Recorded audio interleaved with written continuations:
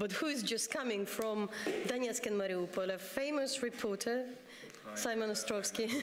Simon Ostrovsky, very happy to have you here. How are you guys? Yeah, we're doing all right. It's a lively Sunday night.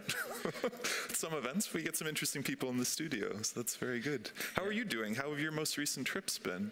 It's been interesting. I've just spent about a week and a half in Mariupol and in Donetsk, and we produced a bunch of dispatches for Vice News, which you can check out on vicenews.com.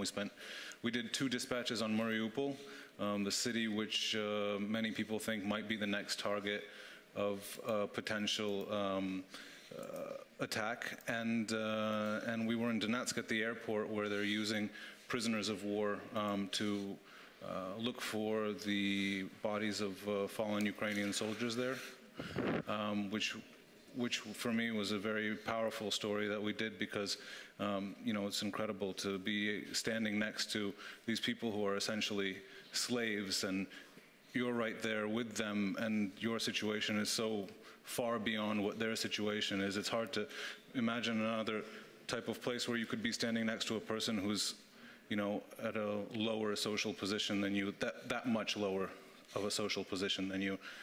It's pretty strong. How is the general situation in Donetsk, which is under the separatist control? Because people speak about the ceasefire, we definitely understand there is no such escalation, but what's happening now? It's pretty quiet in Donetsk, actually. I mean, there are obviously incidents along the front line, but you know, you hear artillery fire off in the distance, but it's nothing like it used to be, when you could actually feel the blast waves just when you were in the center of the city. So I think, you know, the ceasefire, although it's not 100%, it's really holding up until now. And I mean, how does the mood there compare with Mariupol? Because there's still been active fighting near there, right? Well, I think in Mariupol it's really much the same as it is in Donetsk. There's a few shootouts every once in a while, but there's no sort of, it's not a war, it's more of tit for tat, harassing fire every now and again. I don't think anybody at the moment feels like there's going to be an imminent invasion of either Mariupol or the other way around in Donetsk. Now, and what's the role of Azov battalion there? Because you had been out with them, and there are people in the field, and you pointed out that they're one of the few battalions, or, you know, including the Ukrainian army, that's actually taken new territory. I mean, what is their outlook? Are they being more active, or is it the same tit-for-tat situation?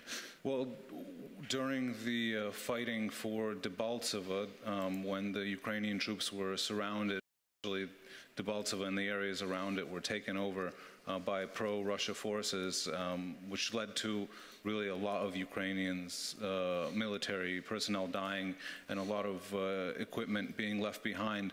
The Azov battalion, which is this far-right battalion, some of whose members express sort of Nazi ideology and symbolism, like, you know, some of them have sort of SS things written on their helmets, and or tattooed on the back of their heads. Or tattooed on the back of their head. No, there was one guy in our dispatch who had some Norse runes tattooed on his head, which I think is something that far-right people enjoy doing for some reason. Anyhow, when Debaltseve was going on, their response to try to take pressure off of the fighting in the north was to launch a counterattack in the south, because they wanted to draw some of the pro-Russia forces away from Debaltseve down towards their area, and they actually managed to take, I don't know, 10, 20 kilometers of territory outside of Mariupol, and thereby move the front line 20 kilometers closer to the Russian border, away from the city. At least that's how they tell it. I wasn't there at the time, so I don't know whether it was just the Azov battalion which took this decision to take the pressure off of Debaltseve, or whether there were other parts of the Ukrainian military which were also involved, but they certainly like to take responsibility for it. Yeah, but that's what you often hear from them. And what is your access? I'm very curious, how easy is it to get into the Ukrainian army position? And it's very interesting in this conflict that you can be both in both sides, in the DNR control area, with the Ukrainian military, with the battalions. How is it for you? Well, with the Ukrainians, there's a few layers of bureaucracy that you have to get through before you want to film anything. If you want to go to film something as simple as a checkpoint, you can't just roll up and then turn your cameras on, because that'll get you in trouble with the soldiers there, and they have guns, and you don't want to get in trouble with people who have guns. So they end up phoning their commanders, and their commanders invariably say, no, don't let them film. And so then you have to go through other official channels, and often it takes a lot of time. And, you know, I'd say 70% of our work as journalists isn't actually going and filming something, but it's arranging to get permission to film something. So that's all of the boring behind the scenes that goes on, is like being on the phone endlessly with people, trying to get them to agree to let you go somewhere, go through a checkpoint, film something else, get the right work. You know, these days, if you want to be able to film on both sides of the front line, you need 2 pieces of paper from the Ukrainian government. That's the ATO press card from the Defense Ministry, as well as a pass. And the pass will only allow you to go through 1 checkpoint. So if you want to go through any of the other checkpoints, you need to get passes for those checkpoints as well. That's interesting, because we kind of don't have these troubles. Maybe it's something for, but it maybe depends. No, you get a Sector B pass that allows you to go through Kurakhova. But if you want to go through like the northern checkpoints, you need a pass for Sector C or M. I don't remember what all of the passes are called. That's just the Ukrainian side. If you want to film on the separatist side, then you need a so-called civilian press card issued by the separatist government there, and you also need a military press card issued by the sort of intelligence services of the self-declared republics. And that's not including Lugansk region. I'm just talking about the Donetsk areas controlled by the separatists. For Lugansk, it's a whole other set of paperwork that you need. So good, it is still a paperwork. There is a question from you, from the people watching us. Romaisha asked, there is a focus on the areas where conflict continues. Are conditions improved in surrounding areas? What have you mentioned that? No, conditions are getting worse, because there's a blockade, which I think has been going on since December, for food products and all kinds of products. And the Ukrainian checkpoints are being very strict with people who want to bring anything into the region. It's part of Ukraine's policy, which I think probably your viewers know about, to economically starve the separatist regions. And that's hitting the ordinary residents of the region very hard. It's not a measure that only affects those who have taken up arms, obviously, and I think it's geared towards creating social unrest and dissatisfaction with the separatist authorities. I don't know how effective it's been so far, but what it has been effective in doing is making it very difficult for people to get food. So what's the mood on the ground now? I mean, compared to a few months ago or the last time you were there, there's a ceasefire, so in Donetsk it's quieter, but are the people more frustrated or struggling more? I don't know if people are more frustrated. The situation has been really tough for a very long time, and I think pretty much anybody you speak to expresses their anger at the Ukrainian government, who's stuck behind the front lines, because life is very difficult there, and they end up blaming the Ukraine for a lot of it, because it is the Ukrainians who aren't allowing the food to come through. And especially recently, there's been a problem at the checkpoints with just regular people wanting to get in and out. There's been reports of bribes being taken on the Ukrainian side. That's what we're extensively covering for the last month or so. There is a huge debate here as well, with different organizations trying to sue the government and to sue the security service for all that. But that's a lot of paperwork as well. We had one other tweet, if you want to pull it up. Yep. We had it here. So we have from MPOPs, am I looking at it right? Yep. From behind me? So they're just asking you, so you were there from the beginning. Can you summarize Ukraine's year from your perspective and the way forward? I mean, do you see the conflict differently? It's hard to summarize a year. But I think what Ukraine hasn't done is sort of taken away the fuel for the Russian nationalist fervor in eastern Ukraine. I think Ukraine obviously hasn't done a lot of the things that it's been accused of by Russian propaganda.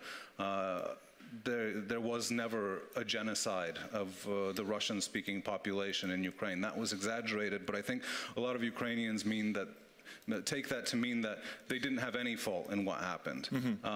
And I think that they should take the humanist initiative, and instead of leaving issues like, the Russian language and decentralization as cards that Russian nationalists in eastern Ukraine can play against them, they should give those rights to people all across Ukraine, so that the nationalists wouldn't be able to throw that, in the face of Ukrainians. Why shouldn't the Russian language be an official language in a country where nearly half the population speaks it as their first tongue?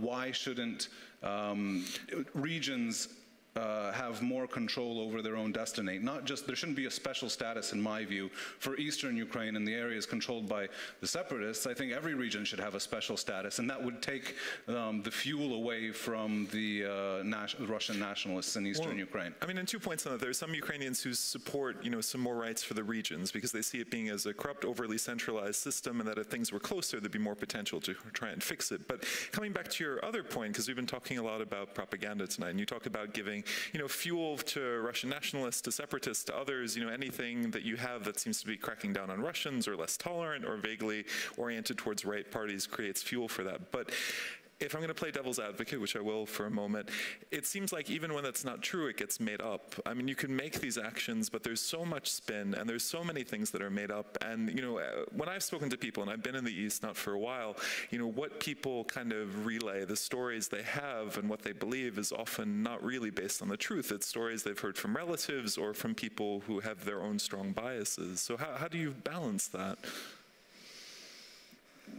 I mean, I agree with you, but I'm not sure what your question is. You're making the argument, they should give more rights to regions, or they should give more status to the Russian language to take fuel away from these fires, this criticism for Ukraine. But that criticism will always be there. Does the reality matter when propaganda is so strong? Well, I think that's a cop-out to say that it doesn't matter what we do because they're just going to lie about what we do anyways. You've still got to, provide justice and fairness for your citizens, no matter what outsiders say about what you're doing. I mean, you don't take actions in order to affect the way outsiders see you. You've got to take actions in order to try to improve the lives of the people who live in your country.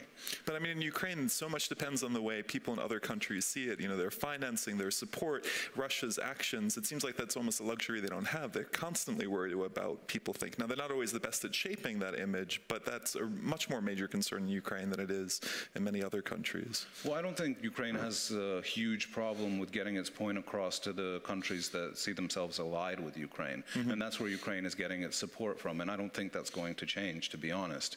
Ukraine's problem is really with Russia. And it's up to Russia to change, I think, in order for their behavior towards Ukraine to change. I don't think Ukraine can change Russia's behavior in any way. But what Ukraine can do is change the situation on the ground for its own citizens. And I don't think you need to think about how Russia sees that. You just do need to take away the fuel for the extremists use inside Ukraine. But I mean, I think that's a separate, there's the fuel question, but I think what you're touching on is Ukraine needs to try and build the best society it can for itself, for the people who live here, and for the future that it has, as difficult as that is. And I mean, I think that's a perfectly fair point to make there. For me, there would be, the last for me, while you're working on the ground, especially on the separatist control areas, there was a lot of talk that these guys get out of the Russian control, that they are kind of the world lords. How is there? What is it? We understand it's very hard for the journalists to really film the Russian military because they definitely don't want to be filmed. But in general, can you explain more how it's working, how they are coordinated? How the locals... How independent they are. How independent the local politics is from Russia? Well, I mean, I don't have an inside view into how all of that works. I don't walk around with Zakharchenko all day and listen to who he's talking to on the phone. So I can only try to, make inferences about what's going on. But there's definitely a core of people who are local in both Donetsk and Lugansk region who are against Ukrainian statehood. And there's very obviously Russian influence and Russian arms and Russian fighters in Ukraine that's been established time and time again. journalists who I trust have seen with their own eyes columns of Russian armor going across the Russian-Ukrainian border into Ukraine. You know, we saw those 10 airborne troops who were captured in Ukraine and paraded on Ukrainian TV.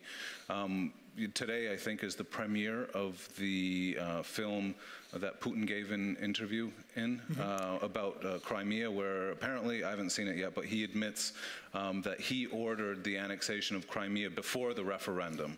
So that's all in the trailer already. You don't even have to watch the film to get that. So, I mean, you know, probably 6 months from now or a year from now, Russia's involvement will become, Russia's involvement will become clear and admitted by the Russian side in eastern Ukraine as well. And just very brief, while there is a lot of anxiety, so what would happen there? It's not up to you to decide and to see in the east, in the front line. Yeah. So does it look at it's getting calmer, or is it there are any sign that the fight another big fight will start? Right now, it doesn't feel like there's going to be another big push from either side. I think both sides are interested in leaving things on an even keel right now. I think the Ukrainians took some really punishing losses over the last couple of months, and the Russians achieved, or the pro-Russia forces achieved, all of their tactical goals, if not their strategic goals. They evened out the front line. They got rid of that annoying pocket, which made it very difficult for them to travel from Donetsk to Lugansk and Debaltseve. They took over the airport and pushed away the line from their capital city.